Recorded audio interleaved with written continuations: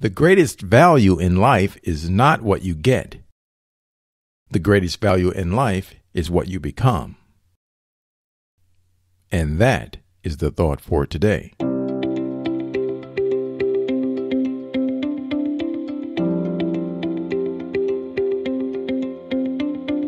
Welcome to 7 Good Minutes. I'm Clyde Lee Dennis. Thanks for joining me for what I believe will be 7 of the most enriching minutes of your day. Today, we hear from one of the most influential speakers of all time, having spent over 40 years honing his craft and helping people. He is Jim Rohn. Let's listen in as he talks about the importance of consciously deciding to be the type of person we want to become. Here's Jim. The greatest value in life is not what you get. The greatest value in life is what you become. The major question to ask on the job is not, what am I getting here? The major question to ask is, what am I becoming here? It's not what you get that makes you valuable. It's what you become that makes you valuable. Set the kind of goals that will make something of you to achieve them. So there you have the 2 components of positive self-direction. Number 1, self-knowledge. Knowing who you are and what you want to do with your life. And number 2, self-preparation, getting ready for the opportunities before they come your way.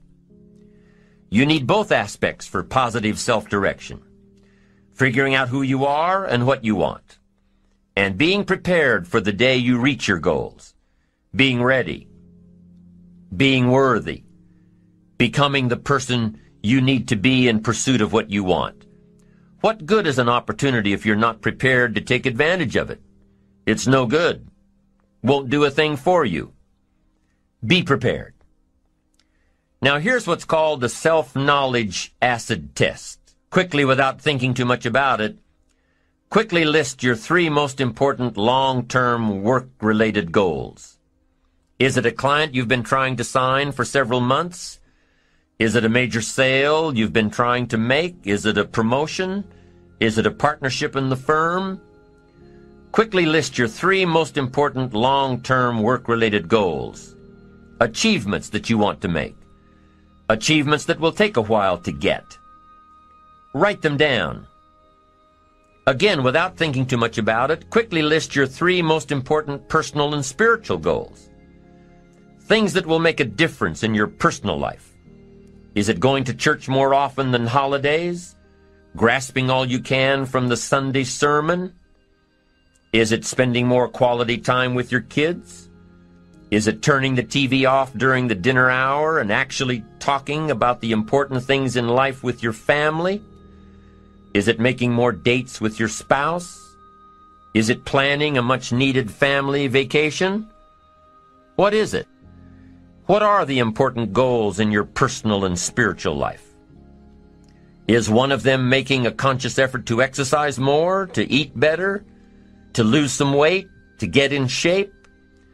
What are the 3 most important personal and spiritual goals that you have? Write them down. Doesn't matter what they are, just write them down. Now, take some time to really visualize what the achievement of these goals would look like. What does your future hold for you if you landed that big client? What does your future look like if you got that promotion? If you spent more time with your family? If you planned more outings with your spouse? What does your future look like? Really spend some time on this now. It's important stuff. What does it all look like? Ask yourself, is this really my goal? Is this truly what I want? Is it a positive goal? Is it important enough to me to become what it takes to reach this goal? Is it mine? Is it worth it? If your 3 goals on the career side and 3 goals on the personal side don't stand up to these questions, you need to take some time to carefully redefine a few things. Redefine your list. Redefine where it is that these goals came from.